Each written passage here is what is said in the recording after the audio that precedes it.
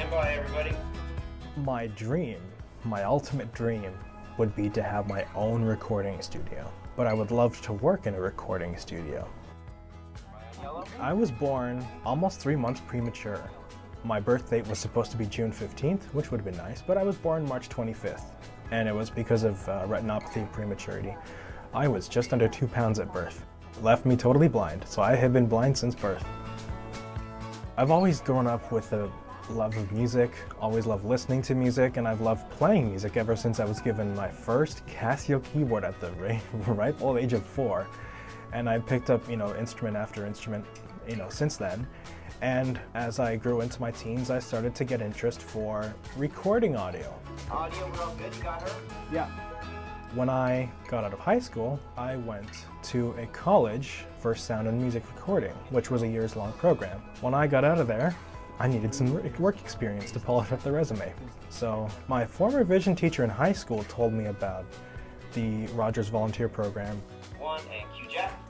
Hi everybody, welcome to Daytime York Regions. The date is Monday, March. Well, when I first started, I thought that I wouldn't be doing anything. I thought that it would be purely shadow-based because I was going into a whole different world. I'd never done television before. After I got orientated with the board, I was working alongside another one of our volunteers. My first day on the job, and I'm sharing the board filming a real estate show. It worked out really well. The first day I wrote down, because this board has 24 channels of audio output. First 8 channels are microphones. All of them are microphones. Host microphones are the first 2 for guests and 2 hardwire microphones for the couch. You've got CD, you've got DVD, and you have 3 different videotape recorder designations. You have blue, you have green, and you have yellow. Ah, yes, we got him. Yeah. We got the guest.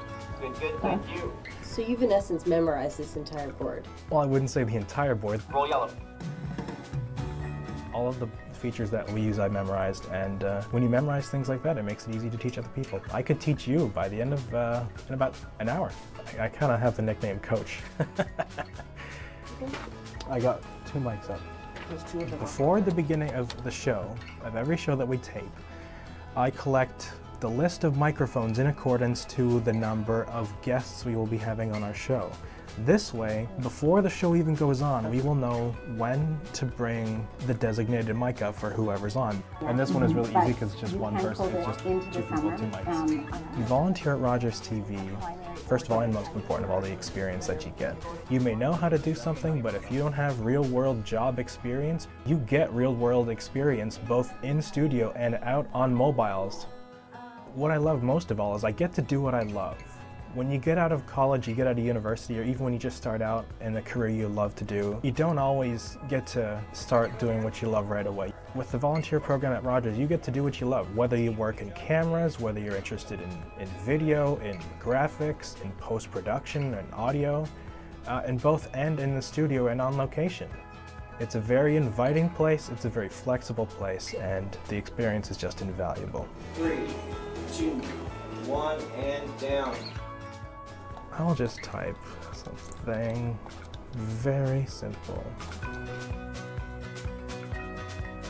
My name is Jeff Rainey, and I do audio for Rogers TV in Richmond Hill.